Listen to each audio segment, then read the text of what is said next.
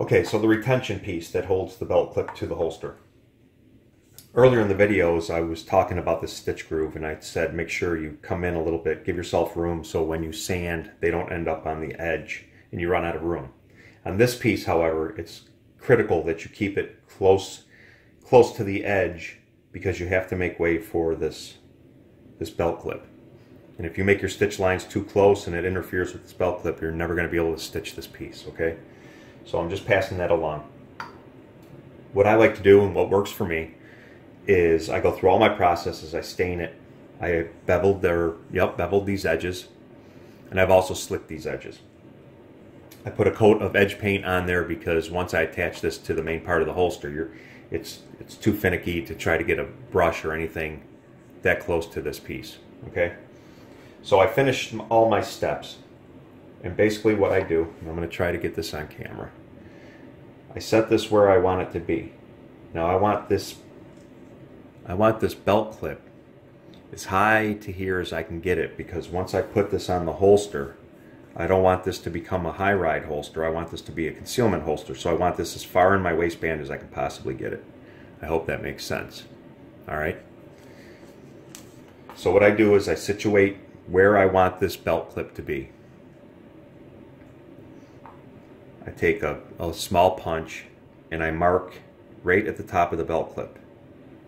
And I also mark where that hole is going to go. And that's going to be for our screw. Okay, now we're going to assemble the belt clip to the retention piece. This is under tension. It's a spring steel, okay?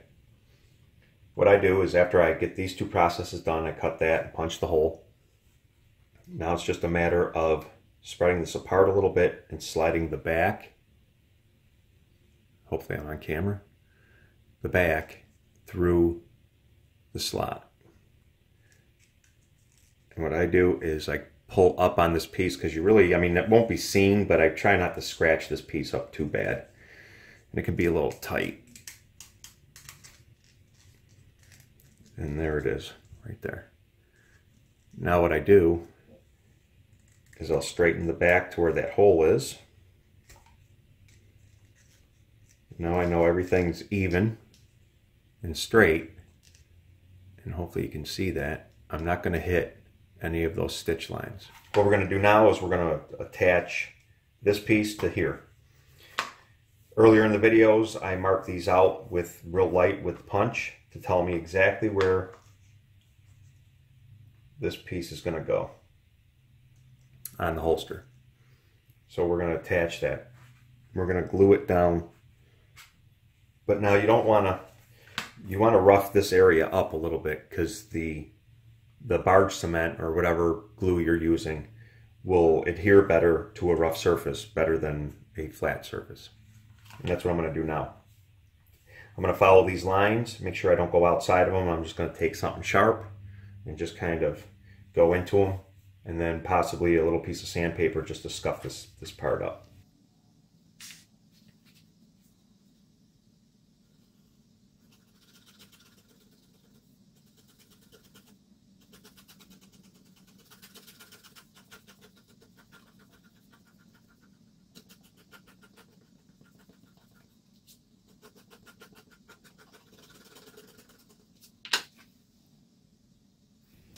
There's a lot of different contact cement out there.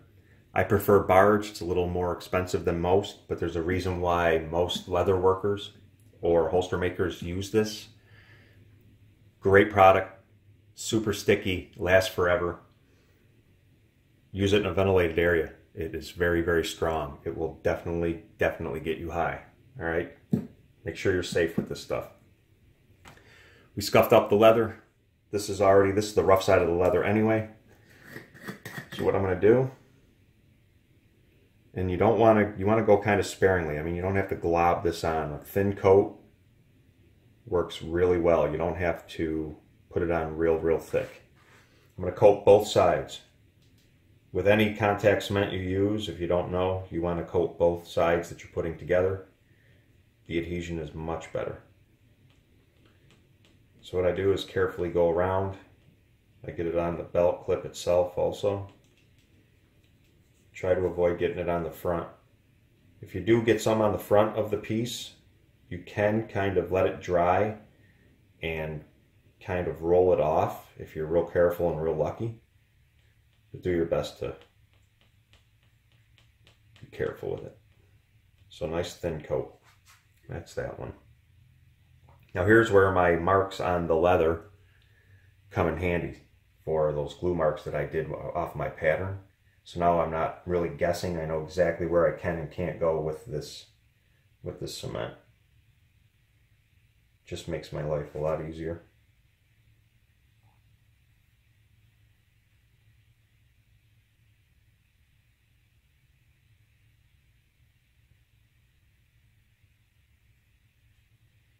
And there you go. Simple and easy. Nice thin coat. Now we're going to let this dry.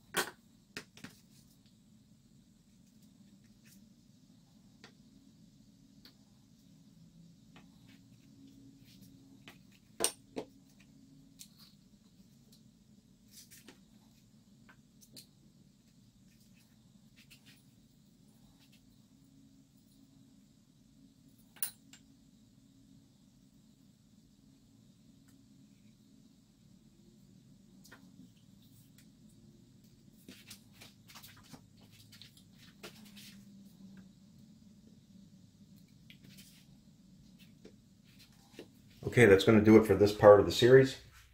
We're going to let this cure and set up for 24 hours, keep it pressed, put it somewhere out of the way. And after I take the clamps off, we'll go from there. Thanks for watching, guys. I really appreciate it. If you like the video, give me a thumbs up. And there's an estimated 49,000 homeless vets out there, guys. They've done their part. We should do ours. Let's give them a hand. Be safe out there, and I'll see you on the next one.